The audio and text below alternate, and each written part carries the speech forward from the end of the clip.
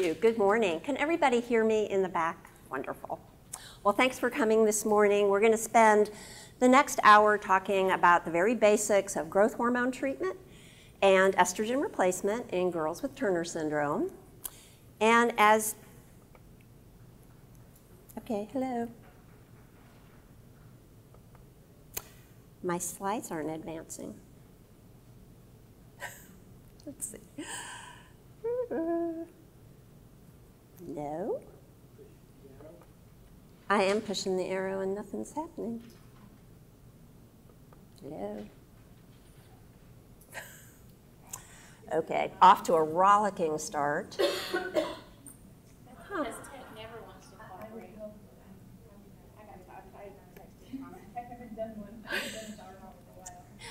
This is me and technology, believe me. What am I doing? You know, I'm a Mac user, but how do the slide's not. Do you happen to have a slide advancer? Do you want to use that? That would be great to have a slide advancer. If I don't, I'll just use arrows. Okay, yeah. So okay. Yeah. That was pretty intuitive, arrows. Okay. Well, as you all probably know, short stature is the most common feature of girls with Turner syndrome. It affects approximately 95% of girls with Turner syndrome. And when I first learned about Turner syndrome many, many years ago, I was taught that the growth failure seen in Turner syndrome usually doesn't happen until 3, 4, 5 years of age. But what we know now is that sometimes the growth failure begins before a baby's even born or prenatally. Sometimes the poor growth is noted in infancy and early childhood. We also know that the pubertal growth spurt may be blunted or completely absent in girls with Turner syndrome. And so for these reasons, the average height of a woman with Turner syndrome is 7 to 8 inches shorter than unaffected adult women. Therefore, the average height of an adult woman with Turner syndrome is about 4'9". So what I'm going to show you is, one second, let me go back. I want to show you the growth chart this is the Turner's growth chart. Do I have a pointer by any chance? Okay, all right, well, I'll step over to it. This compares growth in girls with Turner syndrome, which is the lower curves, with non-affected women or girls. And you can see for every age, girls with Turner syndrome are shorter than their peers. And if you look at how steep the growth curve is in girls without Turner syndrome compared to the growth curve, how much more flat it is in girls with Turner syndrome, you see that that's why the adult heights end up much lower.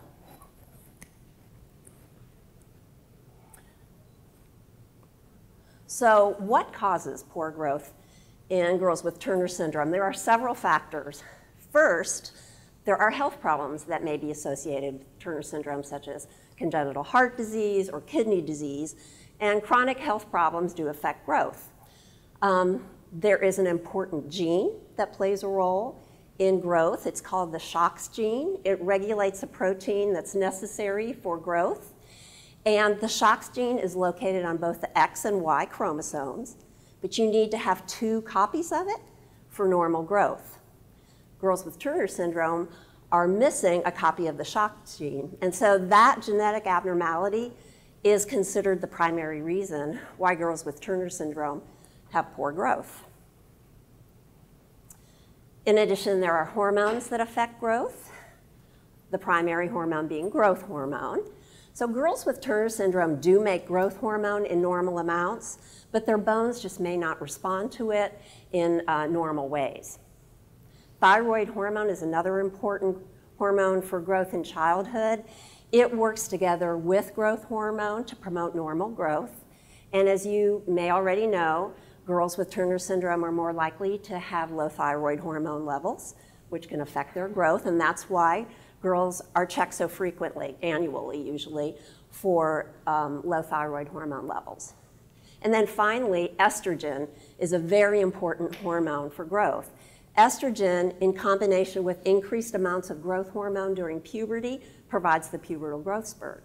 And so if a girl doesn't make estrogen, then they don't have a robust pubertal growth spurt. So let's talk about growth hormone in Turner syndrome, because it is now considered the standard of care. Growth hormone was FDA approved for use in the treatment of short stature in girls with Turner syndrome in 1996. And there are a number of studies that consistently show that growth hormone improves the final height by about 2 to 4 inches above the expected without treatment. And so with treatment, most girls will reach a height of 4'11" to 5 feet. The height that a girl achieves is dependent on several things, including genetics, like having tall parents or shorter parents, but it's also dependent on the age at which growth hormone is started and also the timing of estrogen replacement. So what is growth hormone?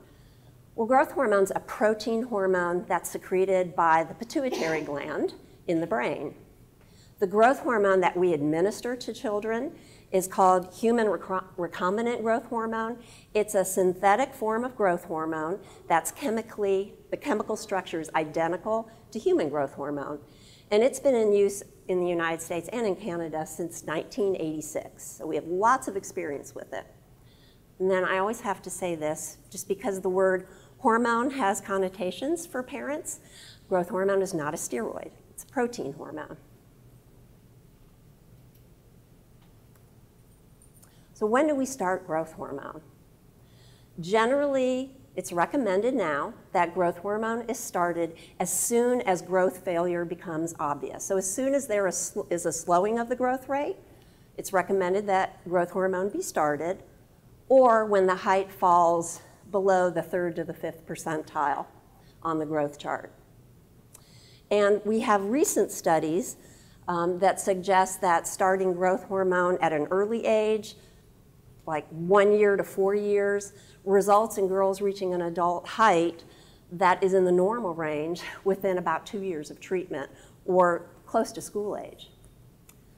The best height outcomes in girls are in girls who have taller parents, girls who are taller at the start of therapy, girls who have a younger age when they start treatment, or who have a longer duration of growth hormone treatment. And obviously, the decision to start growth hormone is a really personal one that is made between you and your child's healthcare provider. So these are just recommendations based on what we know about outcomes, but obviously it's a personal decision that you discuss with your healthcare provider. So how is growth hormone given? It's given as an injection into the fatty tissue beneath the skin, which is called a subcutaneous injection. And it's usually given 6 or 7 nights a week. The injections are typically given at night because growth hormone is secreted naturally at night, so we think it's more physiologic or more like nature to give it in the evening. And the injection devices that are used to give the growth hormone make it very easy, convenient, and there's virtually no pain. And I always tell my patients that the needle that's used to give the growth hormone is about as long and as thick as an eyelash. And so it's virtually, you almost can't tell you've been given a shot. So how long do we give growth hormone? Well, it's a commitment. Growth hormone is usually continued until growth is nearly complete. And we know a girl's growth is nearing completion when that growth rate falls to about 1 inch for the preceding year. It becomes real obvious when you look at the growth chart. And that usually happens when the bone age is about 14 years. But again, the decision to stop growth hormone is always individualized for the patient. What's the typical for a girl with Turner's?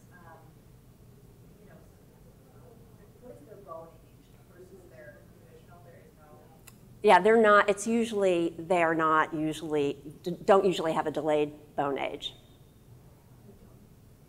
My daughter has, bone age is her exact age. Now, 3 of her friends, their bone age is 1 to 2 years below their age. So they were able to grow longer. So my daughter's 15 and she was just diagnosed 7 weeks ago. Yeah, did she get has she had a bone age done? No. Okay. September. Yeah. So, yeah, I know. So I guess she's very new and she would like to be able to potentially Yes. grow inches. Yeah. I saw a patient exactly this way this week myself. Yeah, Okay. who So just it's got totally diagnosed. up in the air, I guess, whether Yeah. until they do the X-ray. Right, Okay. right. So she may have growth potential. I mean, that's why you have to do the bone age, because she may have some growth potential. Does the doctor ask for another growth plate scan prior to deciding to stop the growth hormone? Usually, that's the best way to determine how much growth potential there is. But as I said, it all sort of becomes a clear picture. You see a growth rate that really starts to slow down, and the bone age, about the time the bone age is around 14. So, yay. So the benefits of growth hormone, obviously growth hormone makes children grow faster. So you do see an increase in the growth rate. There may be some improvement in body proportions. What's very important is that it may be, or often is, an improvement in body composition. And by that I mean there's an increase in lean muscle and a decrease in body fat, particularly abdominal fat. And I'm not saying that growth hormone makes you bulk up, like a steroid, but it does tend to make you leaner, which is important for your health. So it gives you a healthier body composition. It may be associated with lower diastolic blood pressure. It may improve lipid profile. So it's an important hormone with many benefits besides growth. Can I ask one more quick question? Sure. Just related to the growth hormone, you said that that most TS girls actually produce a normal amount of growth hormone. So are we adding just double the amount or a certain amount to compensate for the missing SOX gene? So it's almost as though the bones are resistant to the action of growth hormone. And so based on studies of girls with being treated with growth hormone, girls with Turner syndrome, we know sort of an appropriate dose range. And so we begin with that dose range, and there's some lab tests that we can use to monitor and make sure that we're giving enough without over-treating. So yes, we're adding to what a normal amount, but trying to do it in a very safe way. So as with any medication, there are always risks associated with treatment. Fortunately, they're infrequent with growth hormone. Fluid retention can happen, so that can lead to swelling of the hands and feet. Fluid retention can also cause increased pressure in the fluid that circulates the brain, leading to really severe headaches. And the headaches, that's called benign. Notice it's the word benign, intracranial hypertension. Generally, the side effects are rare, and they're more common early on in treatment, so the first 6 months to a year of treatment. The fluid retention is reversible if you stop treatment. That swelling usually goes away, the headaches improve. And in our center, what we do to minimize this is when we start patients on growth hormone, we start them off on a really low dose and gradually work up to a full dose over about a month. And if we need to, we can go slower than that. Some other risks of growth hormone. Well, this is a mouthful. This side effect is called slip capital femoral epiphysis, or SCFE. And that is when the ball of the hip joint separates from the thigh bone. So if you think about your thigh bone, the top of it is shaped like a ball and it fits in the hip socket. And if the ball slips off and separates from the thigh bone, that can cause pain in the hips, thigh, and knee. It causes limping, difficulty moving the leg. If those symptoms occur We order an x-ray of the hips. If a child has SCFE, we will generally stop treatment until the SCFE is treated. I have actually, in 18 years, I've seen very few patients develop SCFE, but we monitor it. We ask about hip, thigh, knee pain at every visit. Another thing I want to mention is that growth hormone makes you grow faster, and we know that rapid growth can make scoliosis, which is a lateral curve of the spine, get worse. Girls with Turner syndrome already have a greater chance of developing scoliosis. It's 20 to 35%, depending on what study you read. It's not clear whether growth hormone increases the risk compared to other kids, but we do know that the growth hormone doesn't generally cause the scoliosis to progress to the point where they need surgical correction. So I have lots of patients who have scoliosis who take growth hormone and are able to stay on their growth hormone as long as they're monitored by their orthopedic surgeon. And then finally, I want to mention that girls with Turner syndrome often have lots of pigmented nevi or moles, and growth hormone can increase the number and the size of those nevi, but it doesn't increase the risk that they're going to become malignant. Yes? Are you familiar with the study that was published in 2014 about the increased risk of stroke in children, not just girls, but treated with growth hormone? No, but... Right, that's the French study. Yes, okay. Yeah. So, a lot of, I'm sorry, I don't want to repeat myself. I'm Jenny Long, director of the Turner Syndrome Clinic at UNC, one of the pediatric endocrinologists there. So the French study was highly controversial. Yeah. A lot of people went back and looked at the study, and there were a lot of methodological problems with the study. And so, though there was a concern for increased risk of stroke with growth hormone use, a lot of people don't look at that because of the method problems and the way the study was done. And other studies have not found the same risk for stroke. Yeah. So most people are kind of ignoring that, not being mindful of it. So, for example, there is one patient that's been followed who has a lot of cardiovascular and cerebrovascular issues, and we're not going growth hormone in that patient because of the potential increased risk that's been reported. Just not sure what to do with those results. Thank you. In terms of growth hormone and the heart, growth hormone does not increase the risk of aortic root dilatation, and girls have normal growth of their left ventricle comparable to healthy girls. And really, anybody with expertise, chime in if you have something to contribute. I know there are some experts in here. So once your child starts growth hormone, what can you expect? Well, the first thing you can expect is better growth. Particularly in the first 2 years of life, it's the time with the most rapid growth. And after a couple years, the growth often slows into a normal but steady rate. There may be an increase in weight as girls get taller. I often see an increase in appetite as girls grow faster, an increase in muscle mass and a decrease in body fat, an increase in strength, stamina, and coordination are also seen.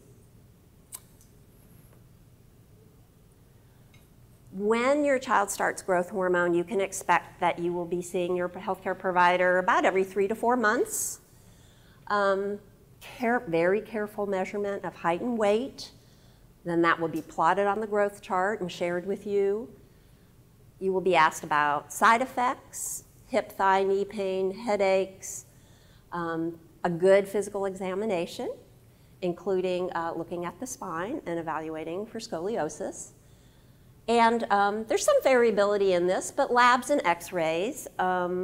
X-rays generally every year or so, labs maybe more often to monitor growth factor levels in response to treatment. The dose may be adjusted based on a number of parameters: how fast your child is growing, how much weight they've gained, and also labs. And as I said earlier, clinic visits in our center occur every 3 to 4 months. intermission. This is one of my patients with growth hormone, enjoying her ice cream. So do you have questions about growth hormone? Because we're going to shift her. Yes? And just a quick question, one of the bullets was an X-ray for the, would that be like a bone? No, it's a bone age X-ray. So a bone age X-ray is an X-ray of the left hand and wrist, and we are able to look at the growth plates, the growing centers of the bones of the hands and wrists, assign a bone age, and that tells you whether the growth plates are when they're starting to close. It also gives you an idea of the growth potential. So those are monitored every year or so. Yes? I have a couple different questions. So, Sure. my daughter takes a very, very low dose of, I don't remember the exact Levothyroxine? Yeah, yes, so that's Yeah, exactly uh-huh. a very low dose of that in conjunction to growth hormone. Mhm. And can you explain a little bit how those two together, the way it's described to me is those two together help one another work a little bit better? They do. Explain how that works. Well, in order for the growth hormone to work, you have to have, it's sort of synergistic. You have to have normal amounts of thyroid hormone. Okay. So the two together are really important. So if somebody's really hypothyroid and they're on growth hormone, they may not have a really good response if their thyroid hormone levels aren't also normal. She's like right on the border, and so her endocrin's kind of like, she doesn't need it, but it would help. And so, is there any side effects to typically taking those thyroid medications? No, it's really safe, and a lot of times we will err on the side of, let's go ahead and if somebody's kind of borderline, let's go ahead and give a low dose. You monitor labs. I'm sure if she's getting her labs monitored every 4 to 6 months to make sure she's not being over-treated, but really that's a very safe thing to do. Yeah. And I have one other question. So how do you measure the dosage? So obviously they start at a dose to see where it goes. Is it just height and weight, or is there something else that's done to measure that she's getting the correct amount of growth hormone? Okay, so there's a recommended dose, and it's a crazy dosing schedule for growth hormone. It's milligrams per kilogram of weight per week. So it's really weird. It's the same for the last year. Yeah. So a lot of places, a lot of centers will measure a blood test called IGF-1. IGF-1 is a protein, a growth factor that your body produces in response to growth hormone. And so our job is to make sure those growth factors are in the upper end of the normal range, but not too far above normal, because then we worry about side effects. So that's one way to, so both of those things, the dose per body weight and keeping an eye on the IGF-1 to make sure we're not under-treating or over-treating. Does that make sense? Yep. Okay. Yes. So we were told two different things, and I know you said it's variable. When my daughter was first seen by a pediatric endocrinologist, he said something very similar where they're going to do the bone age scan, and then we moved, and she had said that she's not, from my understanding, I don't think she's planning on doing it at all. So do you think that's something I should advocate for, or do you think her it's more pertainable to our daughter when she gets older? How old is your daughter? She's 5? Is she on the growth chart? Like 0.5% on the normal. She's on the 5. Is she tracking along the 5th? Like every time she comes in, she's sort of following? No, like 0.5. Like she's below 1% on the normal. Oh, okay. Huh. Well, is she drifting farther off the chart? No, she's growing. She's at a slightly higher rate. Okay, but she's still below. Behind, yeah. Yeah, she's definitely much, much smaller than her peers. And her height is not on the chart, it's below the chart? I think it's. Bottom of the chart, 3%. Yeah, so the lowest line on the chart is the 3rd percentile? I guess she technically is on very, very bottom. Yeah. So that's where there's, wiggle room based on, you and your provider. But if she's tracking along the 3rd percentile, it may be that they just want to follow her a little bit longer. So that's where there's some, some differences in how people practice. Do you know, does she have a delayed bone age? have a bone age test taken when she was from the previous pediatric, but we don't have another one to compare it to. And I believe he told me too that there is a small risk that it could accelerate the closing or the. Yeah, I don't think so. I would just, say, bring this up, can we review this, and, yeah, okay. Anything else? Yes. So, I mean, certainly it's a lot of input, injections every night for potentially 14 years for maybe a couple inches. So you mentioned that it's the first couple of years where they see the most amount of growth. So have folks ever done it where you just do it for a couple of years and then say we've gotten the biggest boost and then we're going to stop? But the important thing is it then causes the girl to continue to have normal, steady growth. And so the risk is if you get them up to a normal height for their age and you take the growth hormone away, their growth rate will slow back down, and over time you will have lost what you've gained. So you're right, it is a big commitment, and as a mentor once told me, nobody ever died from short stature, right? So it is, it's a big decision. I would say most of my patients, once they are on it and they realize that it's not painful, the pen devices are, for the most part, really convenient. It becomes just part of life. Like, some kids use an inhaler, some kids get a growth hormone shot. They just becomes part of their life. Yeah. I think one of the reasons I asked too is because I've sort of heard the opposite. Like I've heard a lot of just in people talking about their girls who are taking it and more around the adolescent age that they're really struggling and don't want to do it, don't want to go to the doctor. Oh yeah. Well, because the first few years you're on it, you're seeing a really dramatic response, and that's really motivating for you to stay on it. And I mean, teenagers, by the time they're 12, 13, it's like, I've been doing this for 8 years, I'm tired of it. And so you have to coach them through that. I mean, that's typical adolescence. Do you find that most of the older girls in the young 20s or early late teens are happier that they did the growth hormone? Yes, and in fact, there is a Danish study that looked at young adult women, like late teens, early 20s, who had growth hormone treatment and estrogen administered at an age-appropriate time, and their quality of life scores are comparable to women who don't have Turner syndrome, and in some categories, they're actually higher. So I do think that there's something about growing well, especially when you're in school and you're comparing yourself to other children, is important for self-esteem. Yeah, you compare yourself.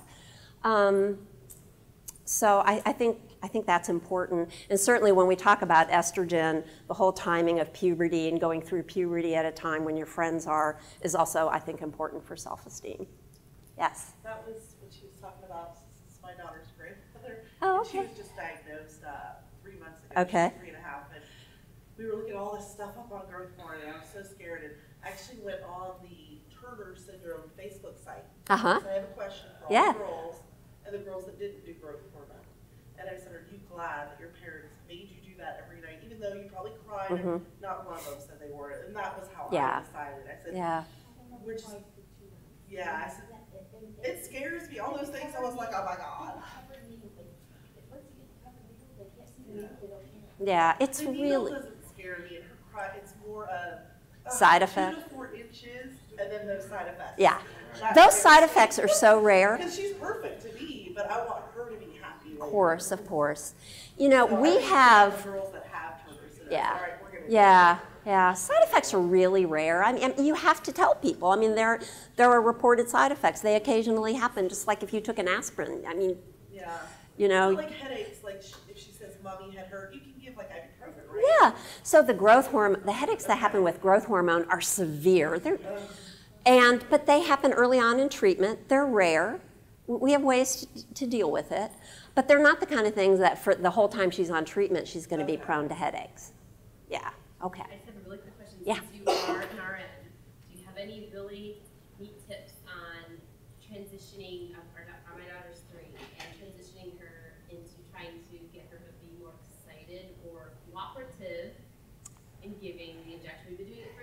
She fights it as a routine. She fights it. I know it doesn't hurt her. So. Do you give her choice? Do you let her choose which arm, leg? I've tried that. I've tried bribery. I've tried sticker chart. Sticker charts. I've tried Ooh. watching the iPad in a movie. I've tried to give her the option to push the button. Yeah, I know. Those are all the good things. Okay. You know, it just often, usually, that usually just gets better. I've tried sneaking up on her. You know, I have parents who give it at night where their child's asleep and they don't wake up. That's what I do. When they're asleep. Yeah, I do. Parents tell me, you know, I give it at night while she's asleep. She doesn't even wake up. And that's a judgment you have to make about whether or not that would be okay for her.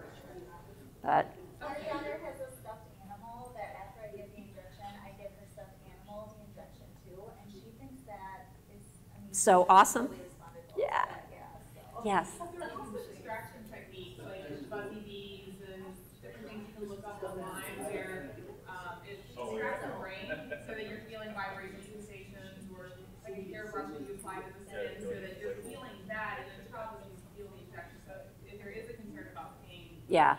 I wanted to point out a couple other things too. That if I think this is a really great opportunity to talk to adult women who may have not Yes. had the opportunity to have growth hormone and get their perspective. Many women feel just fine and are awesome, and you know, I'm glad I never had to even think about growth hormone. But many women wish that they had the opportunity to use growth hormone. And then also point out that by the age of puberty onset, for most girls, the average height for a 13-year-old girl with Turner syndrome is the average height for an 8-year-old without Turner syndrome. So, you know, despite the fact that their peers are starting puberty, they're also much, much shorter and are being treated much younger. Than their peers. And so that can just really cause a lot of self-esteem issues. You know, adolescence is a really tricky time anyway for anybody with or without Turner syndrome. And so to then feel like they're the size of an 8-year-old and being treated like an 8-year-old can be really problematic. Yeah, I have, you know, patients who are 13, 14, and they go to the restaurant and they're given the children's menu, and it just galls them. So, yeah. Oh, yeah. It's like, that's rough. Anything else before we go on to, yes? Is there an average age that growth hormone would stop, like in your experiences, or is it individualized? It's individualized. You know, it's usually 14, 15, 16 in there. Did you say that growth hormone can still be given when they're getting estrogen? Yes. Mm-hmm. Yeah. Yeah. The two together provide that good pubertal growth spurt you're looking for. Okay, we're going to move on to estrogen. So, up to 30% of girls with Turner syndrome will enter puberty spontaneously. But ultimately, about 90% of women with Turner syndrome will develop ovarian failure. So the girls who are more likely to enter puberty spontaneously are girls with mosaicism for Turner syndrome. So just keep in mind that, you know, 30% will enter puberty spontaneously. So before we talk about Turner syndrome in particular, let's talk about what happens in puberty, just to review.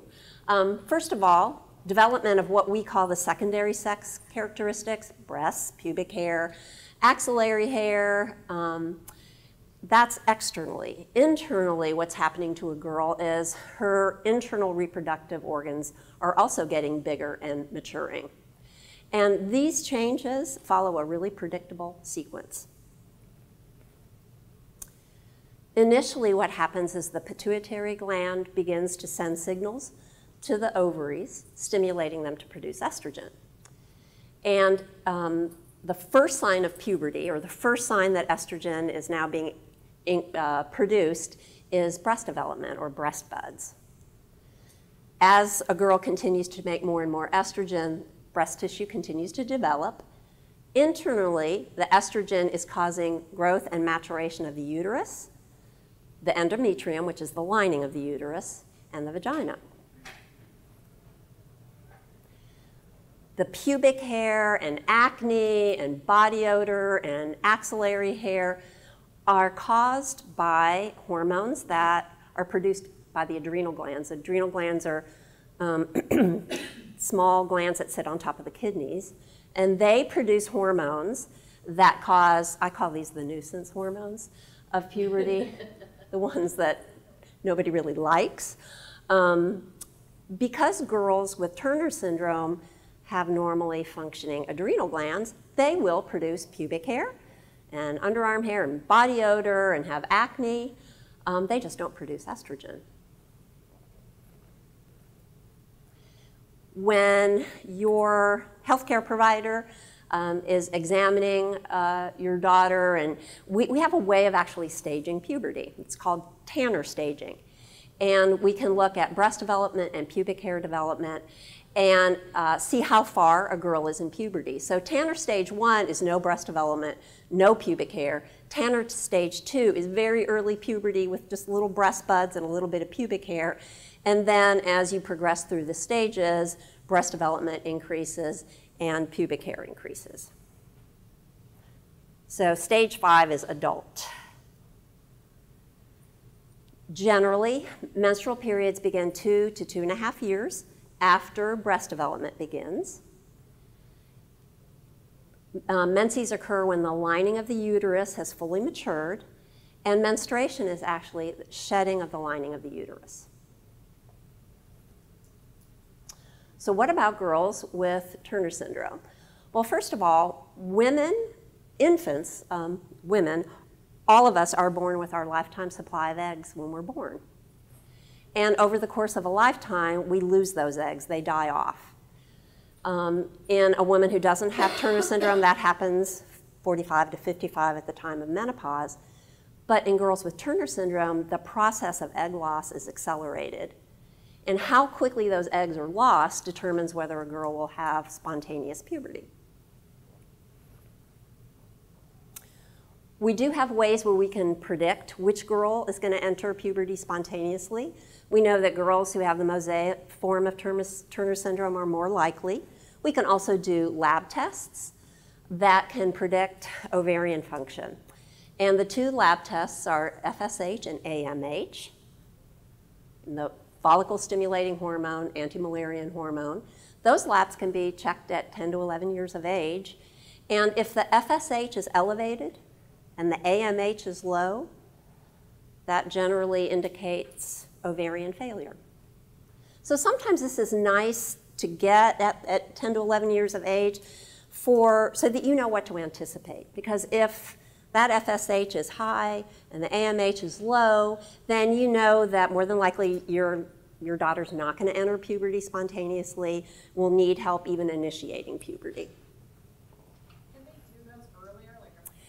Well, yeah, you can. And sometimes you can have a 5-year-old who will have an elevated FSH. If that happens, then you clearly know that your daughter's going to need help entering puberty. Is there a good reference to this little section of your speech that we can read up on later? Oh gosh, there's so much. Pediatric endocrinology? Yeah. There's probably stuff on the website. Yeah. Resources? Yeah. There's a really good book called Turner Syndrome, I think it's called Across the Lifespan, that goes into this in depth.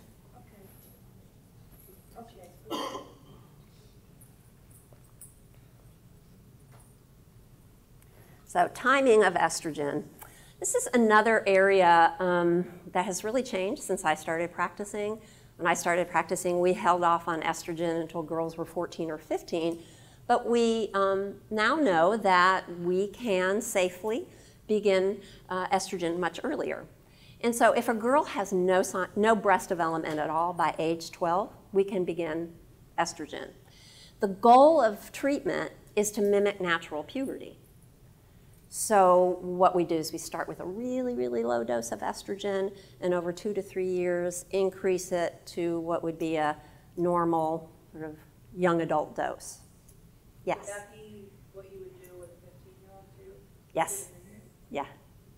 Yep. How often do they have to take estrogen? They have to take estrogen until they're the age of menopause. Yep. So when you do the estrogen gradually, it allows for sort of a normal progression of puberty, just like any girl. You don't go from 0 to 60 when you're in puberty. It's very gradual. And it also allows for normal breast development, normal gradual maturation of the uterus. So there are different ways to administer estrogen. It can be given in pill form. It can be given in a patch form, which is transdermal. And it can also be given by injection. And I will just tell you right now, I have never prescribed or had any of my patients take estrogen by injection, so I'm not real familiar with that. Okay. So I am going to just now talk a little bit about advantages of giving the estrogen by patch. And feel free to comment on this. So when you take estrogen in pill form, it's digested by your stomach and gets circulated through your liver before it gets into the rest of your body circulation. So that has some impact on how the estrogen works and potentially side effects. It's safe, we use it all the time, it's not problematic. But we think, there's some evidence, that giving the estrogen by patch allows the estrogen, it gets absorbed by the skin and then absorbed directly into the bloodstream. So it bypasses the liver. And because it bypasses the liver, it may decrease the risk of blood clots. It may improve blood pressure control. It may have a more beneficial effect on bone mass, which is one of the important effects of estrogen. And it may improve the action of growth hormone. And you can interject, but my understanding is that much of what we know about transdermal versus oral estrogen is from adult women. We don't have a lot of studies of this in girls with Turner syndrome or in children. So some of this is based on what we know about giving estrogen to adult women. But there seems to be some benefits, and I know a lot of centers now use transdermal estrogen more than pill form. We use both, depending on patient preference. They both work well. And that's something that you can discuss with your provider. Is it a weekly? So the patches, God, there's different ways. A lot of them are given applied twice weekly. So you put them on, they stay on, you can shower, swim. Some of them are weekly. I think there are some places where it's given nightly, like a portion of a patch given at night, every night, to deliver really tiny doses. Oh, sorry, and the last bullet point there was may increase the action of growth hormone. So are they usually given together? Yes, so growth hormone, so the estrogen is started while the girl is still on growth hormone. Because remember, the pubertal growth spurt happens because of growth hormone and the effects of estrogen. So the two together is what fuels the pubertal growth spurt. Now, if you have a situation where the growth plates are closed and growth hormone is not a benefit, well, then you're not going to see improved growth from estrogen. You're going to see all the other beneficial effects. Yes? Are you saying that there's an advantage with the growth hormone to the patch versus the pill? There is some evidence of that, yes. Why would that happen? It has to do with increasing IGF-1 levels. Yeah. But I think Nellie Morris, there's some other studies that show that there may not be much of a difference. So I feel like I have to do a little bit of a disclaimer here that these are possible advantages, but both work well and are safe, and we use them a lot. So it's, there are some girls who don't like patches, who find it harder to remember to do something twice a week as opposed to doing it every day. There's some girls who develop skin irritation. So there may be reasons why a family chooses a pill rather than a patch. They both work well. It's cheaper, yes. Which one? Pill. Yeah, thank you. That's so true. All right. So there's a second hormone that gets added in puberty. After about 2 years, we add a hormone called a progestin.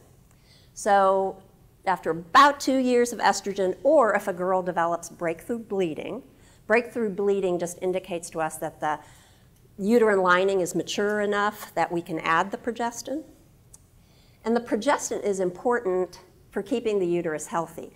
When you give the progestin, it allows for the uterine lining to be completely shed, and it prevents overgrowth of the lining of the uterus.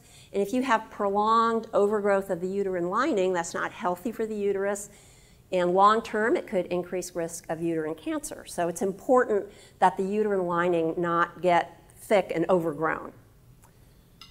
Generally, the progestin is given for 10 days a month, which results in a monthly period.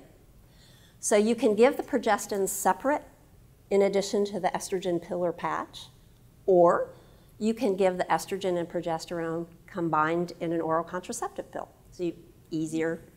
And when yes. you say 10 days, does that mean they're going to have a period for 10 days? No. So what happens is you give the progesterone for 10 days, and usually after they stop it, they have a normal period. It's the withdrawal of the hormone that causes the period. So doctor, I'm sorry to repeat that. No, that's okay. For my daughter, she's going to have a period. Yes. I'm sorry, I know. She's 14, she started, but like we just got, very recent, within a year diagnosis, and she said, "Mom, I'm not going to have a period." Yes. I said, Yes. Yes. I know. In what other room would people be going, yes, periods? Yeah. Yes. I was wondering too, with maybe monthly, it might be somewhat of a nuisance. So have TS girls tried the longer? Oh, yeah. 3 months? And I'll be honest with you, I have some patients who take a low dose of progestin on a daily basis, which keeps the uterine lining from getting thick, and they just don't ever have periods, and they're okay with that. So there are little nuances of this and ways you can manipulate it. Any other questions this far? Okay. So why is estrogen so important? And I sometimes have patients say, "Oh, why do I have to have a period? Who cares if I have estrogen?" Well, it's very, very important for your bones. It's important for bone mineralization, for developing strong, healthy bones. So without estrogen, you have increased risk of osteoporosis. Estrogen can improve cholesterol levels, reduce cardiovascular risk. It's also, this is important for cognition, verbal processing speed, motor speed, so it has some really important effects other than physical features in periods. Obviously, it's important for sexual function. It may reduce the risk of colon cancer, and it's important for self-esteem, as we've all talked about. So key points. I get asked a lot, well, I've heard that hormone replacement is unsafe. What do I have to worry about with my daughter? So giving estrogen and progesterone to a girl who's supposed to be making it, so you're replacing what should be there, is really different than a 60-year-old woman who is in menopause at a time when her estrogen levels are dropping, adding estrogen back. So they're really two different scenarios. And then importantly, that you and your daughter's healthcare provider will decide when to start estrogen, what form to use, but it'll be based on her needs and your needs. And then finally, I just have to say that this talk is in honor of all of the patients I've taken care of who have Turner syndrome, who inspire me, especially Nora. Nora gave me these pictures. She and her mother specifically said, put these pictures in your talk. I want other families, especially if their daughters have just been diagnosed, to know it's going to be okay. She's going to be great. And so these are like darling pictures of Nora. And also Taya. And Taya, as her mom said, I have known for a long, long time, and I've had the pleasure of seeing her grow into this really wonderful young lady. So, thank you. Yes. Yeah. Oh. I just had a question. Can I do a question or? One of the previous slides said that the estrogen might help with cognition. Mm-hmm. My wife has read that, we have a 3-year-old granddaughter. Mm-hmm. My wife has read that some are suggesting the possibilities of using very low estrogen in very young, even earlier. Very young girls. Do you have any? I don't have experience with that. I do know that there are studies that show it can be done safely. I think what we don't have is probably enough long-term data to know how safe it is to start estrogen that early. So that, I think, is why it's not part of the Turner syndrome guidelines, and we don't do it. Only one way to find out. You're right, it's to do studies. When you do studies, you got to give it to the girls. Right, right. But it has to be done in a formal study, yeah, yeah. Wasn't that what they did early on, before growth hormone was synthesized, and they give girls really tiny amounts of estrogen to kind of stimulate? No, another hormone called oxandrolone was used in girls with Turner syndrome, which is another hormone that can help growth, but it wasn't estrogen. You know what? It's going to be on the Turner syndrome website. Okay. They had a paper shortage, and so it'll be on the website. Okay.